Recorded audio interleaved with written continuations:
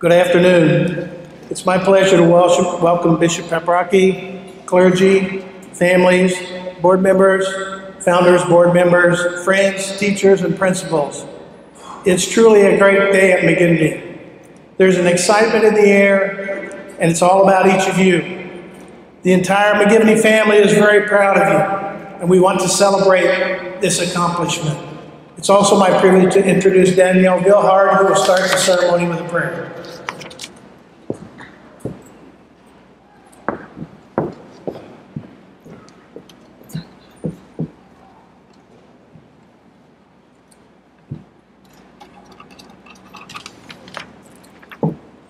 In the name of the Father, and of the Son, and of the Holy Spirit. Dear Heavenly Father, we come to you today with thankful hearts for the graduating class of 2016. We thank you for giving each of us the talents, abilities, and self-discipline required for this wonderful accomplishment. We are grateful to you for providing the teachers, mentors, coaches, and administrators who have taught us, nurtured us, and challenged us along the way. Now that our minds have been well equipped with the basic knowledge of many different subjects, we pray that we will excel in our future endeavors. Add wisdom and discernment to our knowledge. Infuse our ambitions and dreams with your love. Help us to desire your plan for our future. Remind us that you are only a prayer away when we meet obstacles, heartbreaks, and challenges. May we always be courageous enough to ask for help, advice, and support when we need it. May we never suffer alone without reaching out to you and to others who care. As we become independent adults, help us learn the secret of dependence on you. Give us a desire to know more about you. May we find you in Scripture, in the gathering of your people, and in the beauty of your creation. May your blessings be upon us as we set forth on our own paths, full of joy and promise. Father Michael McGivney. Amen. In the name of the Father, and of the Son, and of the Holy Spirit. Amen. I would like to introduce Joseph Richard, who will lead the Pledge of Allegiance.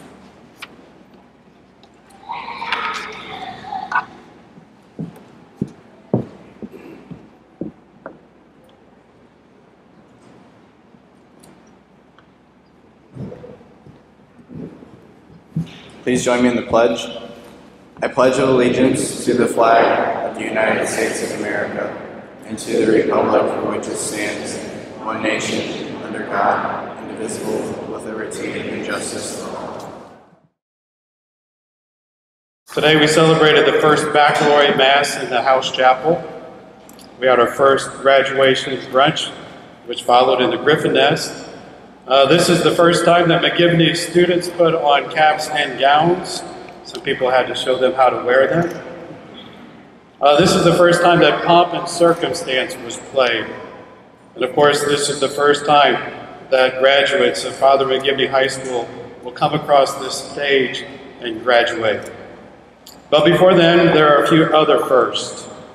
This afternoon, I'm honored to present the first Father Michael J. McGivney Legacy Award, which is the highest award presented to two graduating seniors, a male and a female. The recipients of this award have been nominated by our faculty. They exemplify the spirit of our Catholic high school and our patron, Father Michael J. McGivney.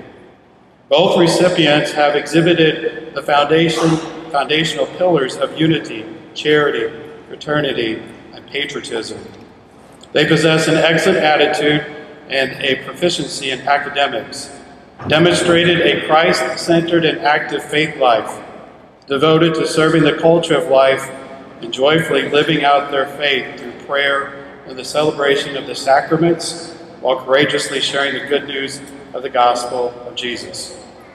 On behalf of Father McGivney faculty and administration, it gives me great pleasure to present the first ever Father Michael J. McGivney Legacy Award to the following graduates. There's only been one person that's seen the results of this, and he's standing right behind me, Mr. Scholes. He didn't even trust me with this.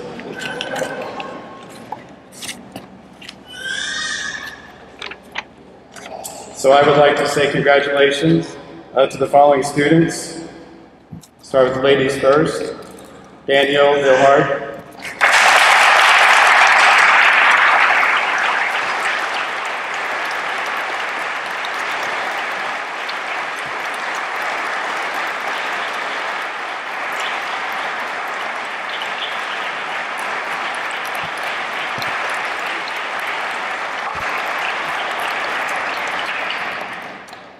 and Mr. Joey Richard.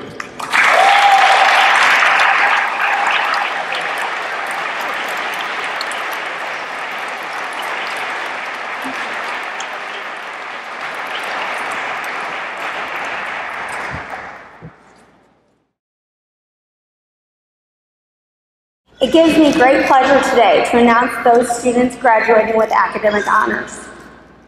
The honors cum laude, magna cum laude, and summa cum laude represent the hard work and determination these students have exhibited throughout their years at McGivney.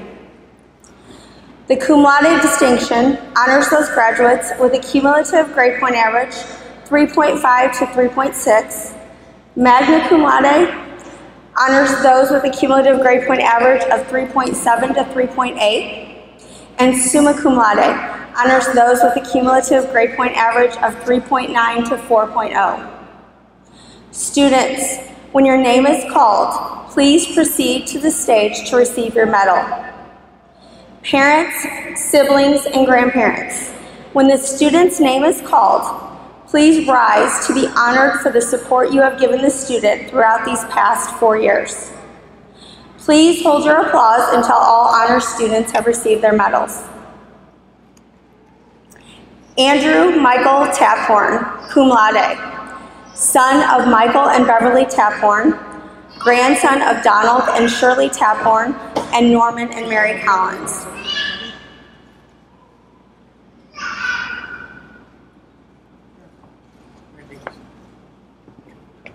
Morgan Elizabeth Wagner, cum laude, daughter of Brandon and Kelly Wagner, granddaughter of Harry and Beverly Wagner, Randy Bond, and Todd and Beverly Molman.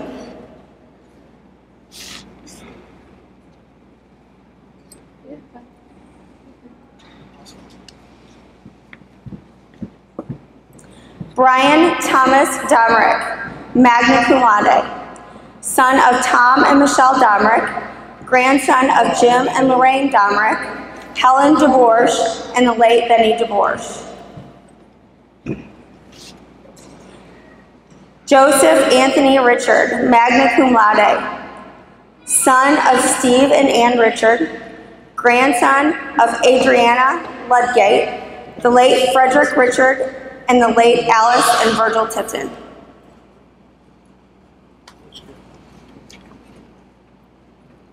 Madeline Margaret Teal, magna cum laude, daughter of Judy Teal and Scott Teal, granddaughter of Eunice Teal and the late Jean Teal, Thomas and Margaret Madura.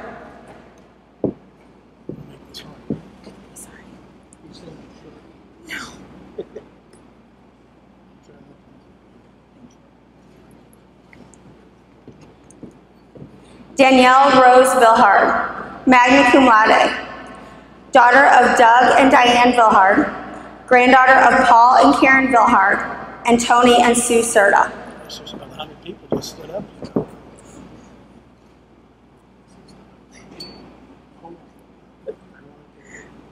Congratulations. Nina Isabel Rodriguez, summa cum laude, daughter of Sally Rodriguez and Lazaro Rodriguez, granddaughter of the late Jane Gonzalez. Can you reach it? No.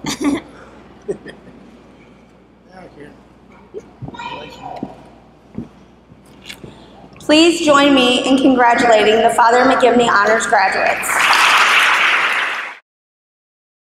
Good afternoon. I would like to start off by thanking Bishop Paprocki and Father Jeff. Because of your support and that of the diocese, we are here as proud members of the first graduating class of Father McGivney Catholic High School. I would also like to thank Mr. and Mrs. Vilhard, and not just for putting up with me in freshman carpool. Without the two of you, I know I would not be standing here today. Not just in this room, but I mean without the McGivney you first envisioned and fought for, I would not be standing in this place in my life. With so many accomplishments behind me and so many opportunities ahead of me, your dedication and tenacity have taught me lessons that served me well over the last 4 years, and I am confident that they will continue to do so in the future.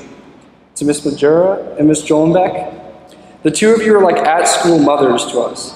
You were the people we turned to when we would break our laptop, when we would need consulting, forget key uniform items, we would slam our face in the door jamb and result in a medical emergency, or we would tear our pants 3 times. While most of those were me, I'm sure you did the same. You would do the same for anyone else, and we are all very grateful. Speaking of forgetting key uniform pieces, Mr. Scholes, I've literally walked a day in your shoes, and I know that there's nothing you wouldn't do for any one of us. Your unique brand of tough love have prepared us all for the future ahead. After years of hearing, you're going to get your hair cut this weekend. I'm not quite sure if I'm going to be able to figure that out independently. To the rest of the faculty and staff, you have been our daily encouragement to be our very best, not just as students, but as people as well. You've pushed us, even when we really didn't want to be pushed. You've helped us back on our feet when we felt like slipping. You've been a comforting reassurance when we felt like breaking down, and a stern encourager when you knew we weren't giving our all. And you've taught us that as long as we try, we haven't failed. And I'm not just talking about finals week. But mostly, I would like to thank my fellow members of the class of 2016. You've been my family, my sisters and brothers throughout these last 4 years. A perfect example of this happened just a few weeks ago when I roomed with Abram and Hunter at the senior retreat.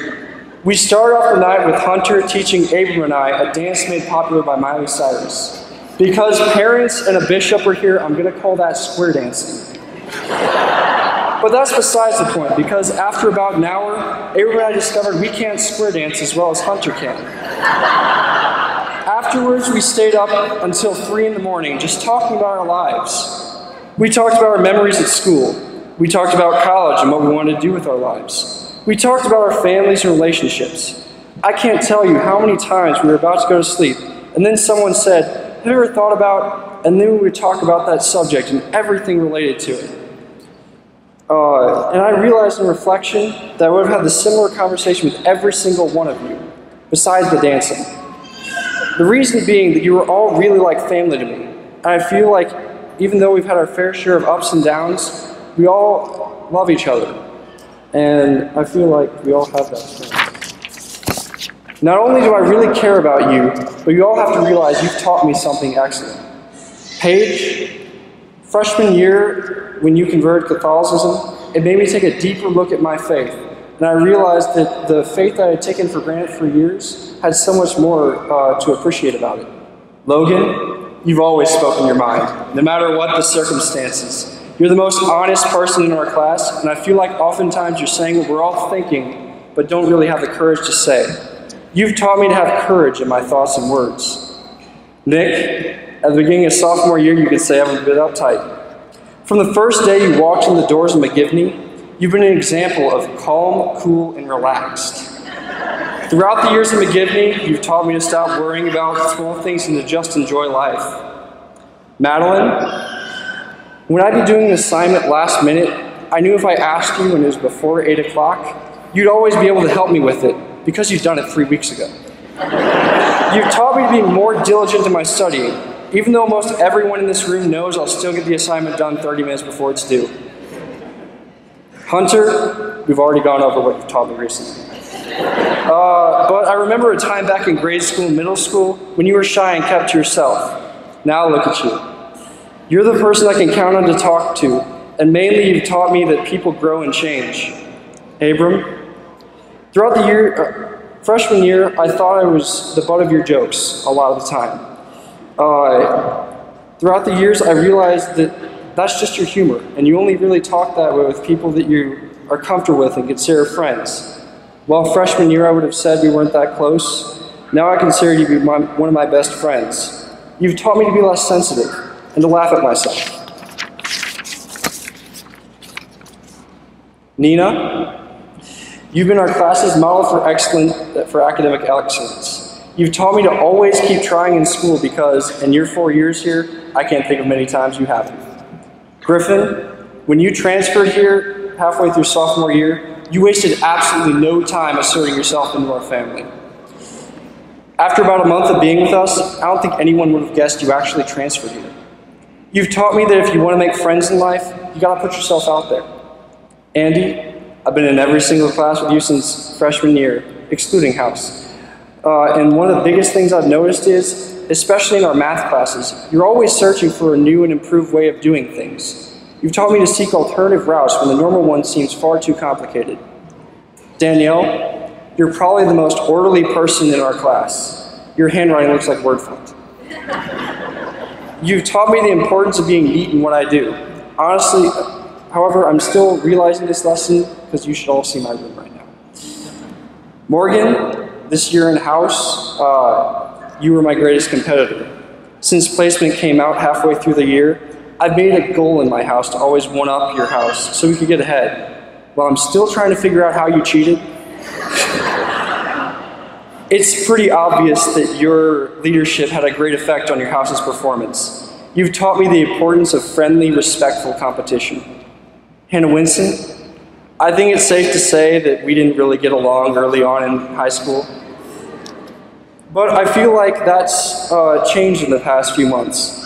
You've taught me that in a family, forgiveness is always possible. Hannah Starnes, Erica, and Alana, you all came here when we were upperclassmen. Our family, we felt, was already complete, but we were so wrong.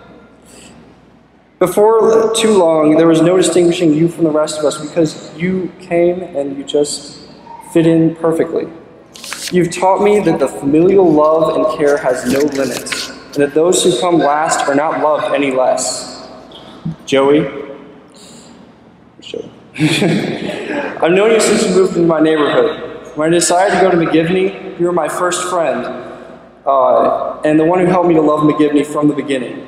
I think the greatest lesson you've taught me is that it's always nice to have someone you know when you're going to a completely new environment. That's why I'm extremely excited to be going to college with you, Madeline, and Nina. Because although you three are probably going to be hanging out with the engineering and business nerds, and I'll be hanging out with those really cool pre-med students, I know that I'll have friends to look to, and I'll have someone right off the bat. Finally, I'd like to thank the parents of the students. Because without you, none of them would be the way they are today. And the way they are is just perfect. Looking at all of us, I think it's safe to say that we have many more adventures and accomplishments to come. But I know, at least for me, none of them will be more educational or make me more proud than being a part of the pioneer class of Father McGivney Catholic High School. Thank you all.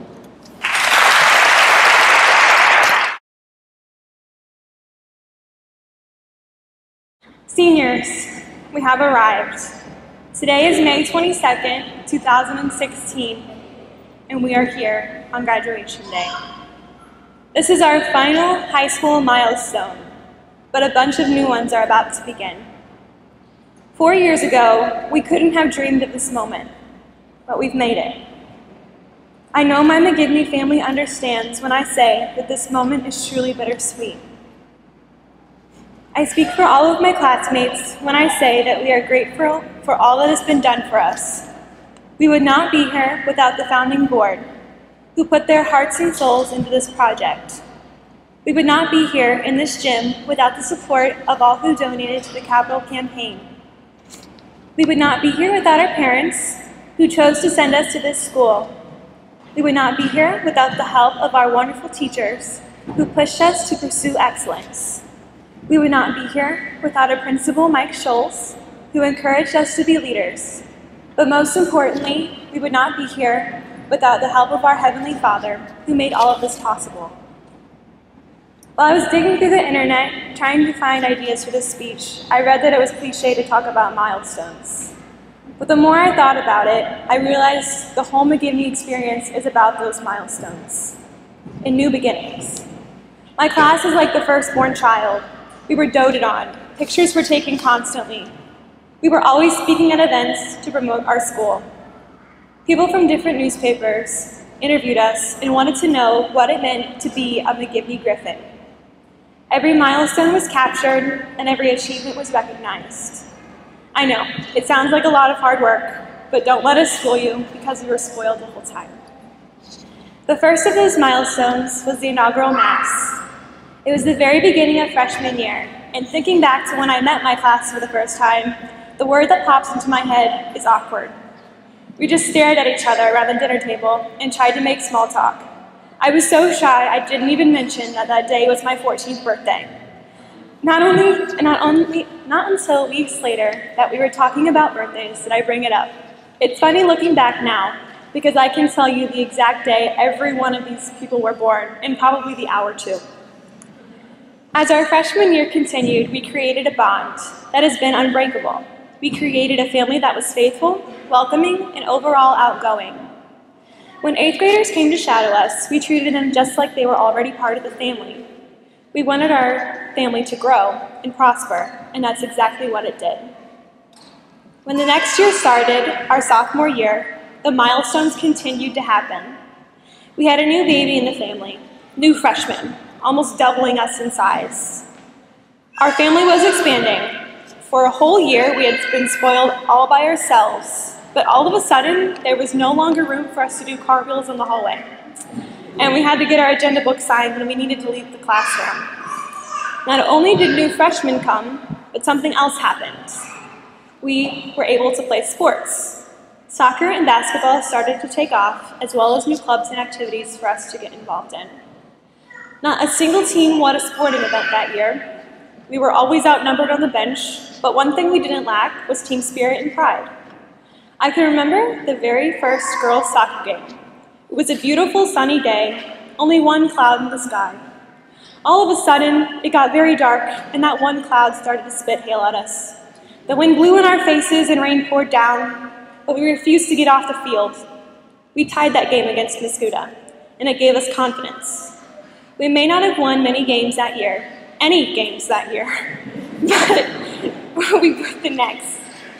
By junior year, our school was bursting at the seams. Our tiny hallways were no longer able to hold us. We needed a new building. Bishop Paprocki blessed the grounds and construction began, another milestone in the books. Each time I drove by, another wall was being put up. I remember one day when Mr. Scholes called us down to the office and told us to get our coats. We don't usually take field trips, and I would like to let everybody know that we don't go anywhere without getting one of those pesky permission slips signed. I know all of the seniors can say that we probably signed 100 of them. So we were definitely a little bit confused. As the 17 of us were loaded up on the bus, we were told that we would get to watch the final wall being put up on the school. It might not seem like a big deal, but it symbolized for us that the building was really coming together. We would have a new building for our senior year, and would be the first class to graduate from it. We were thrilled, and somebody immediately asked when we could go inside. That wouldn't be for a few months, but that was okay because there was so much to do at the old building. Packing the building was chaotic. I remember people in the office always being on edge because half of their stuff was in storage and the other half was already in the new building. When the day came to start moving furniture to the new McGivney, a ton of people from the community came out to help.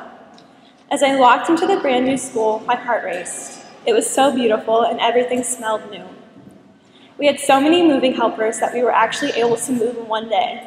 I don't know how many homes can pack up and move in one day, let alone a school. Senior year in the new building was magical. It meant so much to the upperclassmen because we finally had our own space. Another milestone. We could finally have home games for sporting events in our own gym and have homecoming in our actual home. These are things I believe most schools take for granted, but not here at McGivney.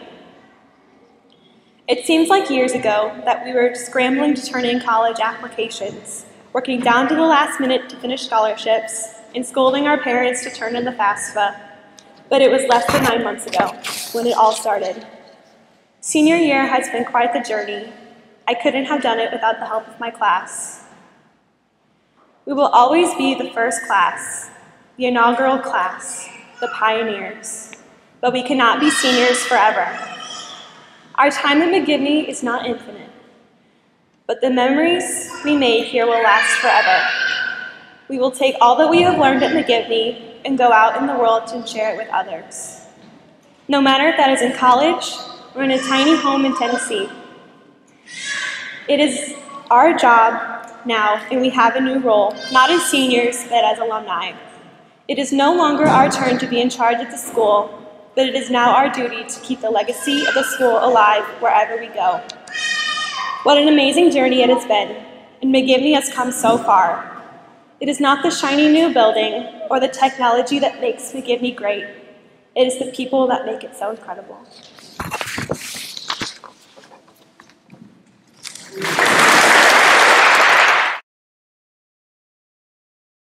Hello, everyone. It's good to see so many of you guys here today. I would like to start with by giving you guys just a little bit of background of what I experienced when I was first given this opportunity to speak. So it began with Mr. Scholes telling Brian, Madeline, and I that we were able to say a few words at graduation about anything we wanted to reflect on in our time here at McGivney. A lot of things first came to my mind of what I wanted to say, but quickly realized that I just wouldn't have the time or the opportunity to say everything I wanted to say. Which then just left me stuck on what I actually wanted to mention in my speech. And then that made me procrastinate even more. And that shouldn't come to a shock, because if you guys know me personally, then you guys know I don't like writing whatsoever. Mrs. Dorgan, you know that firsthand. But once I actually sat down and started writing this, it became less daunting on my task. It became easier to do so, and I really enjoyed reminiscing on all the memories and moments that happened here at McGivney.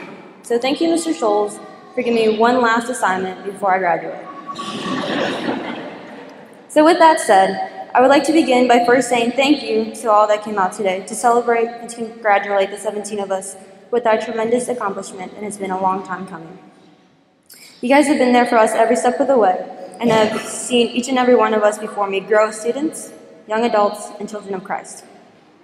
I would also like to thank Bishop Paprocki for being with us through all of our milestones for our school. It is always an honor to have you here celebrating and giving us your blessing. Even though we are gathered here today to celebrate the first graduating class of Father McGivney, we have always had a lot of attention put on us for that specific reason.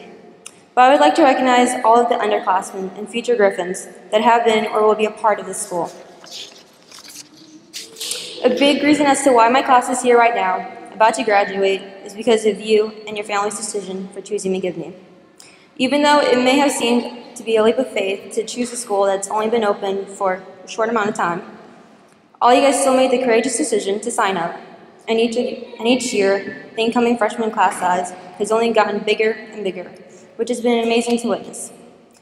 Except for last year when we only had 1.5 hallways at St. John Newman, and there was like 80 or so kids in the hallways trying to get to one end of the 6 classrooms. That was kind of tough. You had to move everyone around trying to get to one class. But we've upgraded to 2 full long hallways on 2 separate levels. That's a big deal. So the amount of students in the hallways and crowdedness isn't too bad anymore, for right now. But my class has created a lot of amazing friendships here that go beyond the people just in our senior class. We have been fortunate enough to get to know so many people of different ages and backgrounds from all different areas. And so many have really grown to become great friends of mine that I hope to keep for a long time. So thank you to the juniors, sophomores, freshmen, and future Griffins for giving this place a chance. However, it wouldn't even be possible for any of us to be here currently if it wasn't for Mr. and Mrs. Vilhard, for envisioning a Catholic high school in this area, and for working very hard and for many years to make their vision and dream come true. If it wasn't for their amazing idea right now, we wouldn't be able to be reliving all the wonderful moments and memories that we've had here at McGivney together. So from the bottom of our hearts, we all thank you. And so finally, on this long list of thanking people, and before I start talking about my classmates and I, we can't forget the people that have had to actually deal with us day in and day out. Mr. Scholes, Ms. Madera, and the rest of the faculty and staff had to put up with our constant complaining and tons of sass. But you guys all have to admit you love us either way. Even though some of you guys have a hard time admitting that. Mr. Johnson, Ms. Peary, I'm talking about you guys. We'll get it out of you guys by the end of this. But nonetheless, the faculty and staff have always pushed us to work harder because they know what we are capable of and they recognize the potential we have in each and every one of us.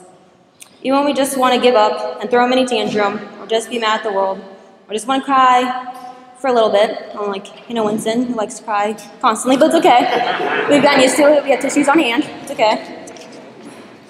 But we'd like to thank you for never letting us get sidetracked from our goals and our personal success. So for that constant reminder and push, and sometimes nagging, like every other day, we still greatly appreciate it and everything else you have done for us. So I guess that only leaves me to address one more group of people here today, and they just so happen to be sitting right in front of me. For 12 out of the 17 of us here, Paige, Logan, Brian, Hunter, Joey, Andy, Madeline, Danielle, Morgan, Hannah Winston, and myself, we have been here since the very beginning, which started with the inaugural Mass and dinner. Just like Madeline put it was very awkward, because it was the day before our very first day of freshman year, and we didn't know each other whatsoever. Not even a little bit. And we were also thrown together in a small, cramped little classroom, and we had to eat dinner with a bunch of complete strangers. And it was kind of intimidating and personally made me a nervous wreck on the inside. But luckily over the years, we have created this very close bond between our class that has grown into one big McGivney family. And each year since our freshman year, we have been able to create a new branch for the family, and we are fortunate enough to see it grow bigger and bigger with each new incoming freshman class. However, I can't forget to mention those who have come in the later years to join the class of 2016. Nick, Griffin, Hannah Starnes, Erica, and Alana. All 5 of you guys have never been outsiders here. Quickly after each of your arrivals, you each have just jumped right on in and have become our new brothers and sisters in our very diverse and close-knit family that we've created. As a class, we have been through so many ups and downs. Throughout the course of our high school experience, we have always been there for one another, whether you want us to be there for you or not. You can't really escape us. But this year has always been the hardest for all of us to get through, because we have been trying and are still trying to navigate our way of figuring out our plans for college and for essentially the rest of our future. However, we've been there to comfort and support each other through everything, and we will continue to do that. There's not much left to say to you all, except that I love each and every one of you guys here. I wouldn't trade these past 4 years here at McGivney for anything. So no matter where we go after this, and no matter where the future may take us, we will always be a Griffin, and this will always be our home. Thank you.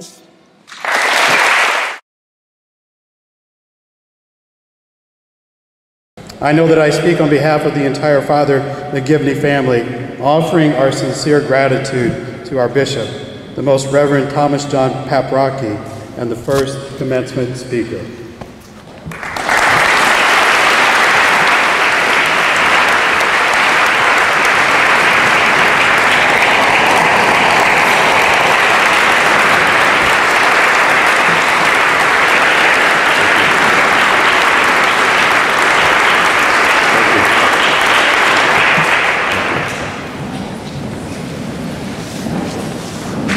Thank you, Father Gettner. Thank you, everyone. Good afternoon. Reverend Fathers, faculty, staff, students, graduates and their family and friends, beloved brothers and sisters in Christ. It is good that we are here for this historic day as we celebrate the very first graduation ceremony for Father McGivney Catholic High School. The graduation of these seniors today is a testament to the faith and perseverance of so many individuals who have been a part of building what is quickly becoming a model Catholic institution here in our diocese. I commend you and I congratulate you. I am confident that the good work that is begun here will continue to bear fruit in the lives of these graduates and in the future of this high school. In 1994, a few years before all of you graduates were born, actor Tom Hanks starred in one of the most popular movies in recent decades, Forrest Gump.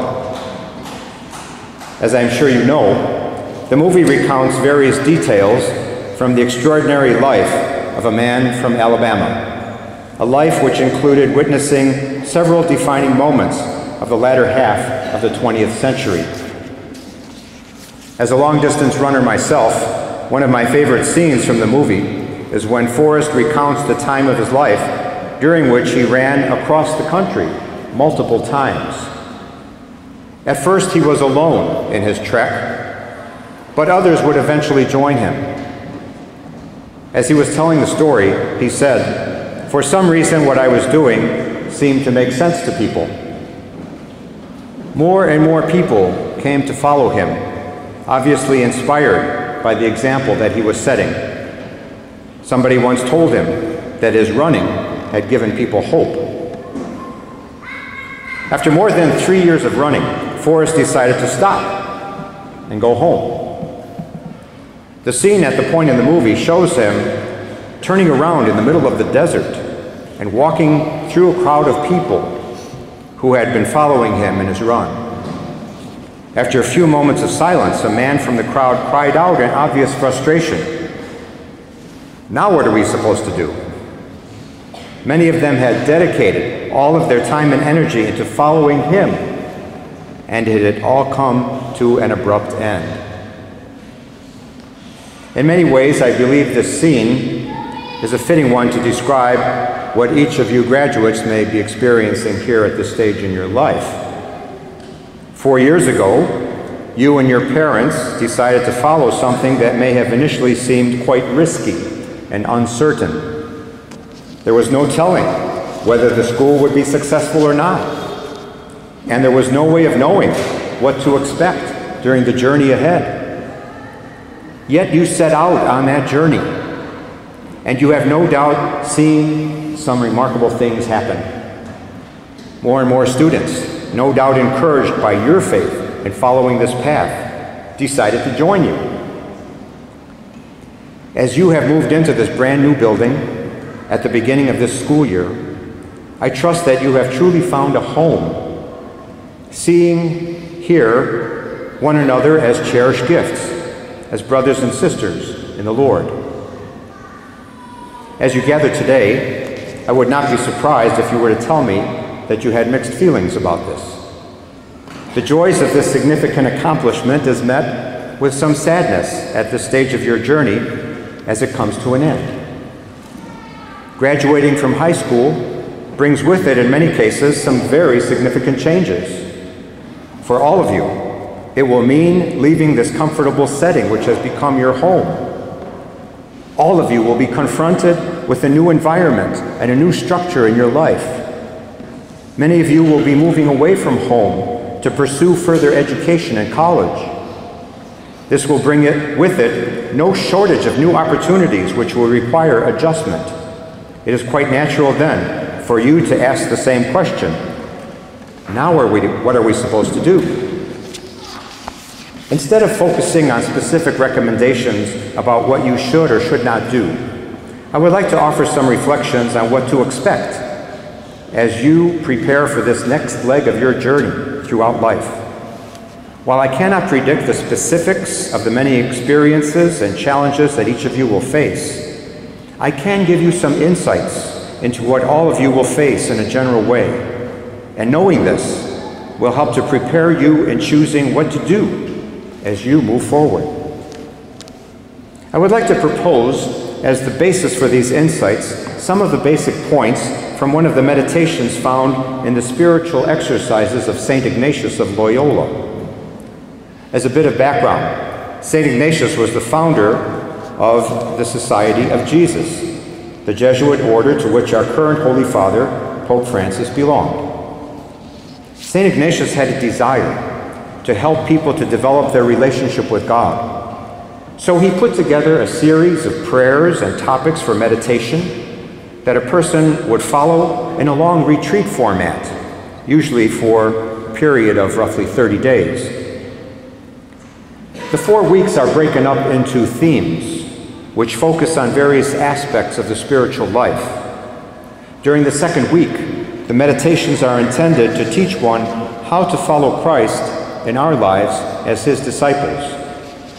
On the 4th day of that week, the retreatant is introduced to the meditation on the 2 standards. It is helpful to know that before he dedicated his life to following Christ, St. Ignatius was a soldier. So he would often use imagery related to that way of life in his meditations. Such was the case for the meditation on the 2 standards. The standard of which St. Ignatius speaks is the flag that would be held aloft during a medieval battle. The flag would be some sort of symbol recognized by the troops of a particular army. One could always look for that standard to know where to go. if he were to get lost in the middle of the battle. Following the standard was a way of staying united and thus being more effective in the fight. The two standards presented in this meditation are that of Satan and of Christ. The retreatant is invited to call to their imagination the sight of the army of Satan. He would see the prince of darkness seated on a great throne of fire and smoke, with a powerful army surrounding him, one that seemed indestructible. On his standard, one sees wealth, possessions, honor, and pride. Then the retreatant is invited to envision Christ on a lowly plane as he sits with meekness and humility under his standard. Those who surround him appear less powerful and less intimidating as they follow the standard marked by spiritual poverty, insults, and humility. The purpose of this meditation is to help us understand the value systems of Christ and Satan, and to see which value system we are living. It is also a helpful meditation for all of you at this critical juncture in your life. While it may seem obvious that we should all be following the standard of Christ, for we believe that being on the side of Christ means the promise of victory, being able actually to know that we are following that standard is not always so clear. By this, I mean that the standard of Satan, also known as the standard of the world, can creep into our lives without our even being conscious of it. Thus, the need to understand the subtleties that exist in the way of the world. First of all, the standard of the world promises to make you happy. One of the most basic truths of our human nature is that we all have the desire to be happy. The philosopher Aristotle said that happiness is the one thing you can choose for itself. Everything else is chosen for the sake of happiness. The way of the world knows this truth all too well. It tells us that we can do whatever we want, with whomever we want, and whenever we want. When our conscience offers some resistance to such ideas, we hear the world reassuring us, it's no big deal, don't worry about it.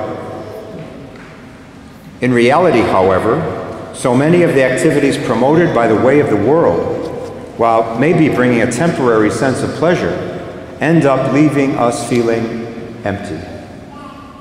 Then, in an effort to achieve that sense of pleasure again, we follow the same path, or choose from one of another of the enticing options on the menu, which promises that happiness. Left unchecked, the person can quickly fall into a state of addiction and is ironically reduced to being a slave of his or her own self-centered desires and passions. With the so-called newly achieved freedom that comes with going to college, young people are bombarded from every side with these invitations to find happiness. And without an awareness of this tactic of the world, combined with a strong faith, many succumb to the pressure and begin drifting away from the standard of Christ. It is not the desire of Christ that we should fall into the slavery of the world. In the Gospel of St. John, Jesus tells us, "If you remain in my word, you will truly be my disciples, and you will know the truth, and the truth will set you free." The truths of our Catholic faith protect us from falling into slavery so that we can experience the freedom and joy of being His beloved sons and daughters. The happiness promised by the gospel is that of the Beatitudes. While on the surface they may not seem attractive, our faith assures us that they bring a deep and abiding happiness, one that will not be swept away like the pleasure that comes from the world. Therefore, when you are confronted with the things of the world that promise happiness, pray that the Lord will show you the truth, and then trust that by following His way, you will find an even greater happiness then, for it will be the true happiness that He alone gives us. Another way in which the way of the world will try to entice you is through your intellect. By this I mean that the ways of the world are presented in a crafty way, making them sound logical and believable. These ideas will draw upon some elements that we as Catholics hold to be true. Take, for example, the rhetoric in the debate about abortion. The so-called pro-choice side of the argument claims compassion and love for the woman faced with an unexpected pregnancy. Respect for the dignity of all human life, including the mother, however, is at the heart of our rejection of abortion.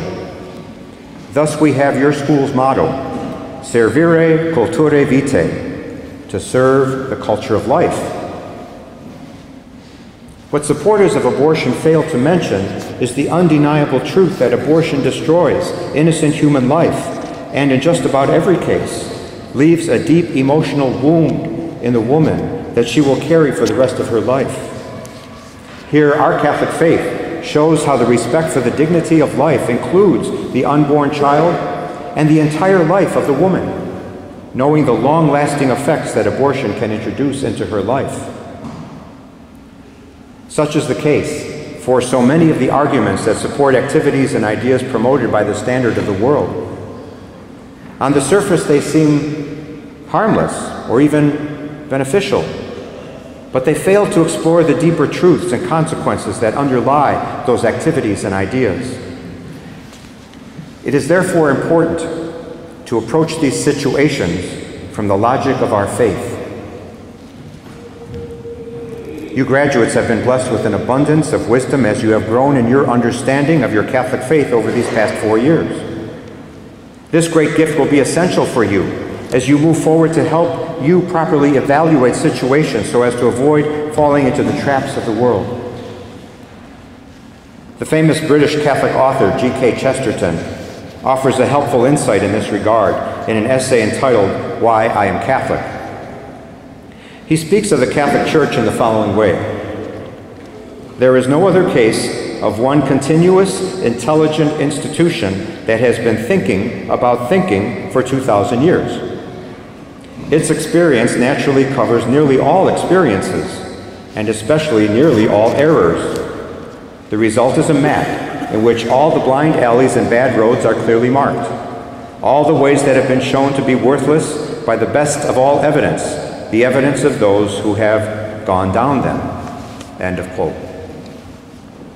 The standard of Christ, which always includes the church that he founded, emerges victorious in every intellectual debate because what she professes and teaches is not mere opinion or the reflection of a majority position fashionable at the time. No, what the church teaches is the truth. And that truth, once again, will free us from buying into the various errors which, on the surface, may appear convincing, but in reality are dangerous propositions which lead us into darkness. On a closely related point, the way of the world seeks to break us down by making us think that following the standard of Christ is a worthless waste of time. It encourages us to see the vast array of ideas and ways of living against which Christ and his church warn us, and to feel overwhelmed. We may see that those who faithfully struggle to live the Catholic faith in its fullness are few and far between. When so many of our peers are buying into the ideas of the world, we may feel a sense of helplessness, wondering how we could ever remain faithful in the midst of so much pressure from the world around us. Once again, our Catholic faith comes to our rescue. In particular, we are encouraged by the many promises given to us by Jesus in the Scriptures to help us overcome that fear of defeat. For example, after the Last Supper, just before he was to head off to his passion and death on the cross, Jesus tells his disciples, "In the world you will have trouble, but take courage. I have conquered the world." He also encourages us to have great faith in the church to guide us through the rough waters of this world on our journey toward heaven. He tells these powerful words to St. Peter, our first pope, "And so I say to you, you are Peter, and upon this rock I will build my church, and the gates of the netherworld shall never prevail against it."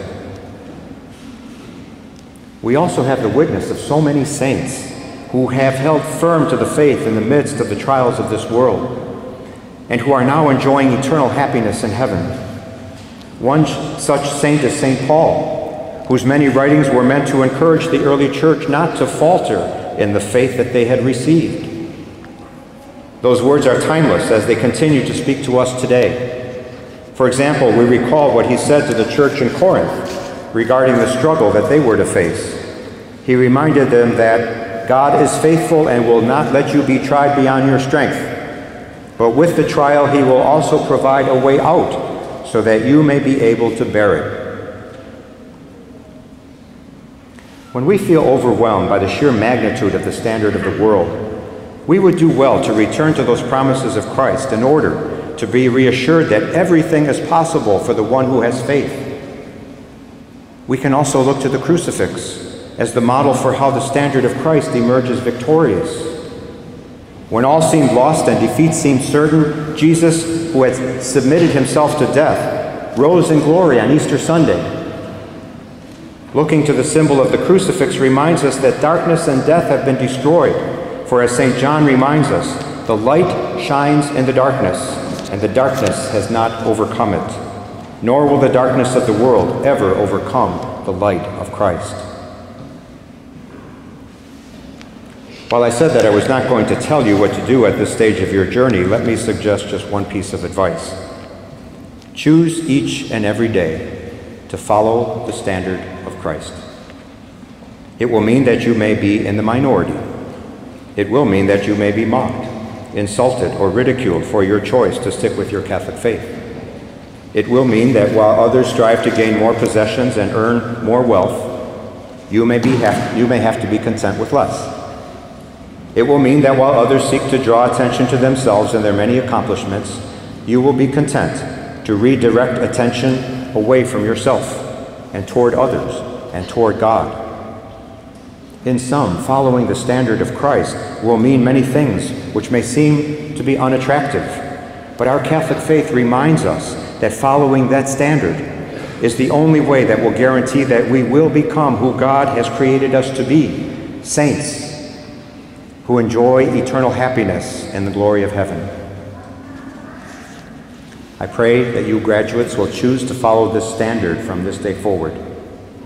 You do not do it alone, for Christ has given you a share in the very life of the Church through the gift of your baptism and the other sacraments. The gifts of the Holy Spirit will enable you to do what you yourself are unable to do, namely to resist the ways of the world which are always attempting to draw you away from the path of truth. By living close to Christ and his church, you will experience the freedom, the happiness, and the peace which your heart desires. Jesus wants you to experience this abundance of life. So stay close to him and let him fight for you and bring you into a share in the victory that he has already won for you. In conclusion, I would like to draw upon another movie.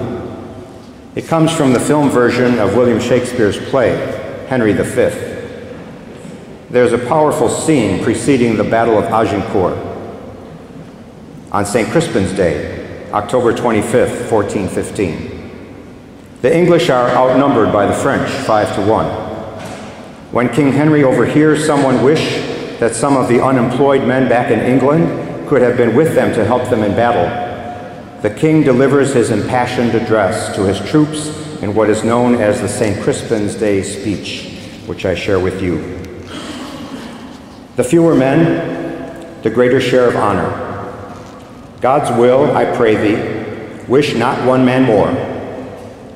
This day is called the Feast of Crispian.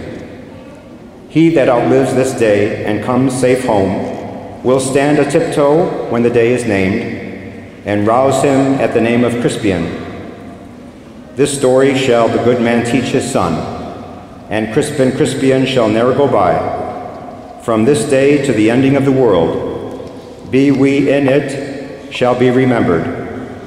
We few, we happy few, we band of brothers. For he today that sheds his blood with me shall be my brother.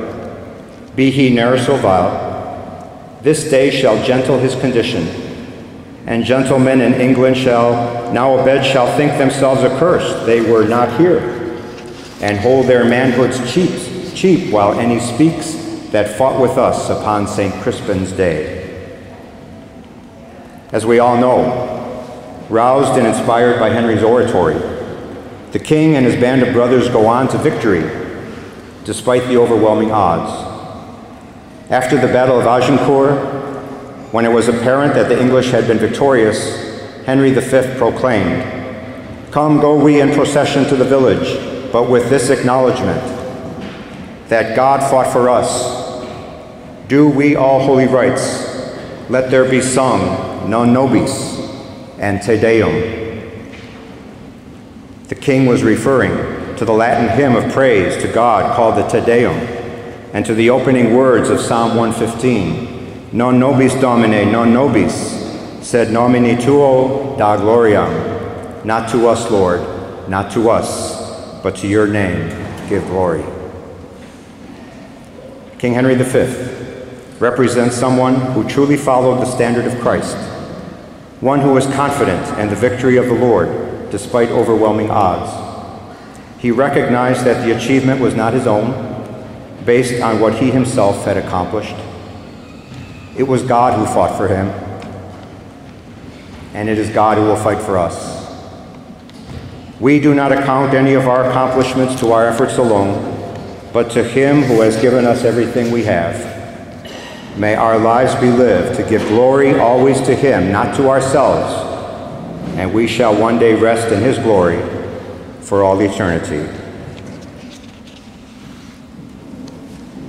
Non nobis Domine, Domine, non nobis Domine, sed nomine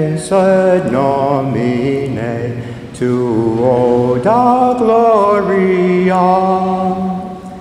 Non nobis Domine, Domine, non nobis Domine, sed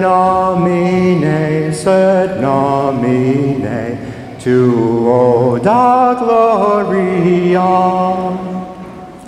Non nobis Domine, Domine, non nobis Domine, sed nomine tuo da gloria. May God give us this grace. Amen. Please hold all applause until all of our students have received their diplomas.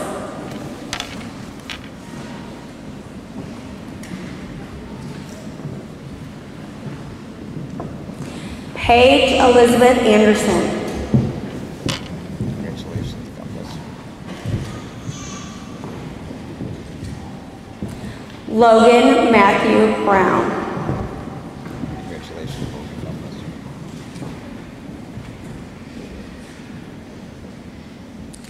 you. Nicholas Turi Danny Carlson. Congratulations, Nick.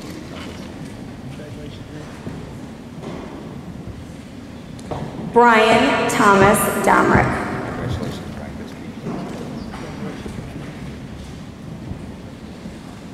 Erica Mackenzie Donaldson.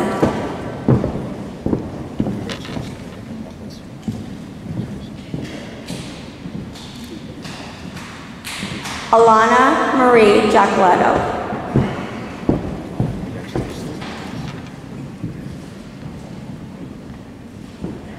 Hunter Joseph Cleet.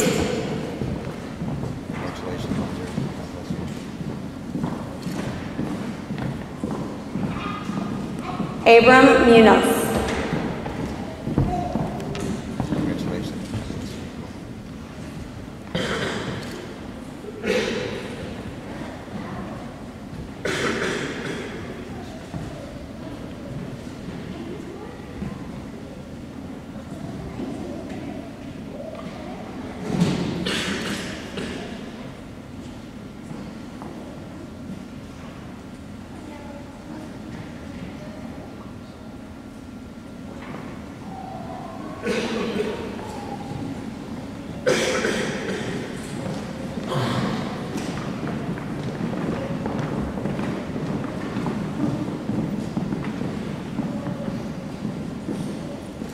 Joseph Anthony Richard.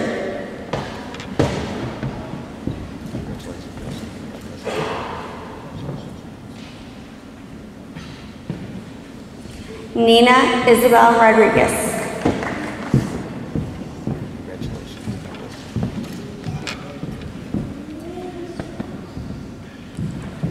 Griffin Casmar Skubish.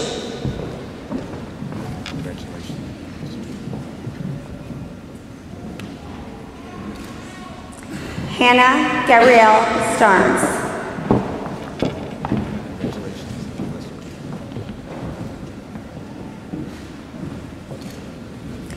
Andrew Michael Taphorn.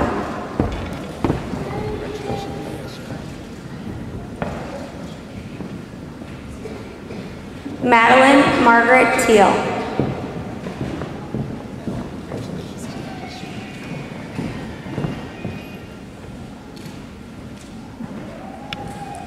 Danielle Rose Vilhard.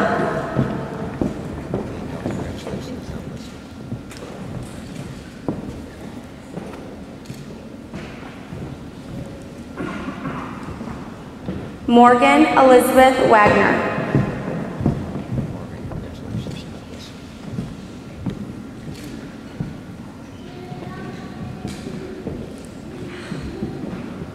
Hannah Rose Winson.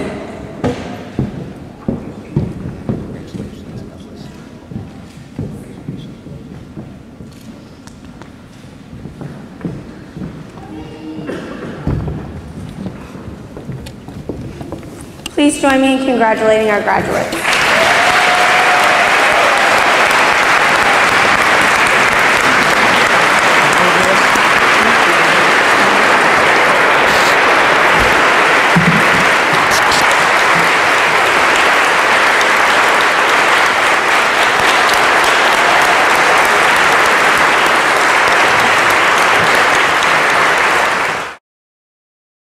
I'm pretty proud of this group. They have over $2.475 million in scholarship offers. That figures out to about $140,000 per student. They have over 2,800 hours of community service, not counting the extra service that they put into their parishes. They have an average ACT composite of 24. The state average is around 20, 21. 24% of the students received a composite score of over 30 on their ACT.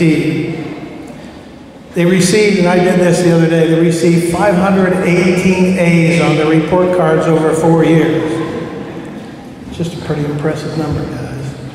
They have 3 presidential scholarship interviews, and 1 student was selected to interview with MIT. We had 1 student who was selected as a freshman, never been done before, on a summer institute at Missouri. We had 2 News Democrat Students of the Week. 1 student was selected for a summer internship in Washington, D.C.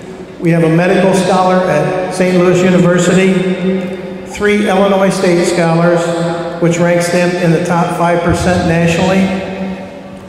12 of the 17 seniors are graduating with honors. 5 of those 12 students have high honors.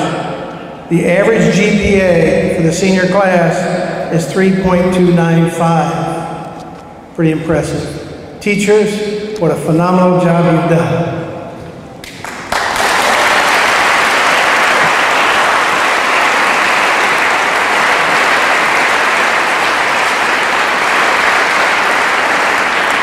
And to the seniors, you have truly paved the way for all those who attend Father McGivney in the future. May God bless you. I have yet another first. It's an award given on behalf of the president of Father McGivney Catholic High School. The Magna Caritas President's Award is presented to an individual who has demonstrated a great love, Magna Caritas, for Catholic education and a great love for promoting the mission of Father McGivney High School through prayer, encouragement, and selfless service. The recipient of this first award has served as our diocesan superintendent of schools. She will retire. She makes that known to everybody in June. She is a member of both the Father McGivney Board of Directors and the Founders Board. Today, I would like to present the first Father McGivney Catholic High School President's Magna Caritas Award to Mrs. Jean Johnson.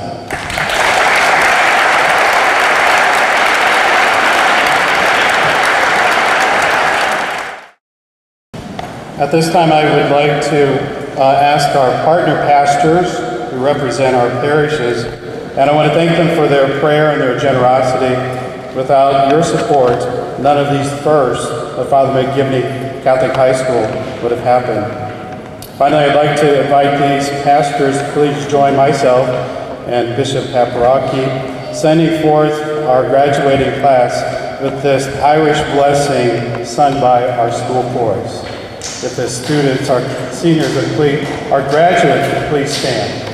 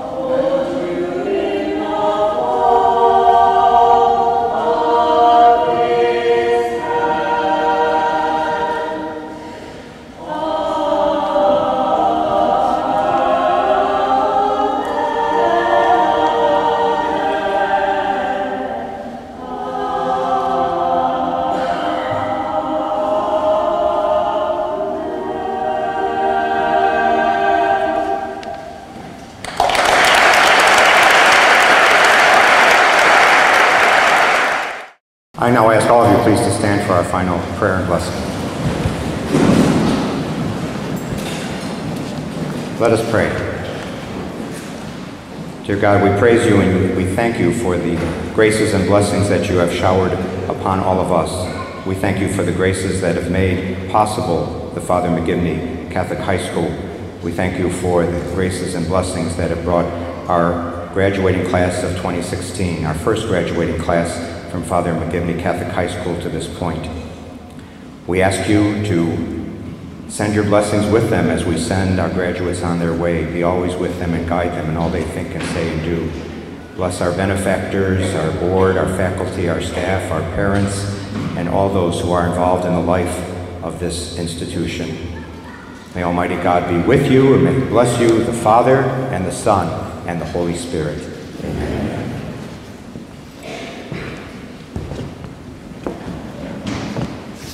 Nice, we're ready. It is my pleasure to introduce you the inaugural class of 216 graduates.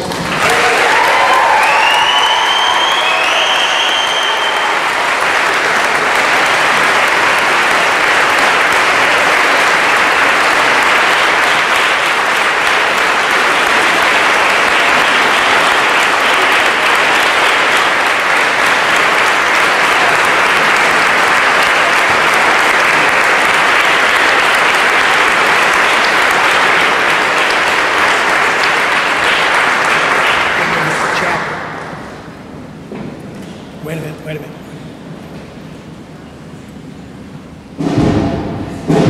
Faculty.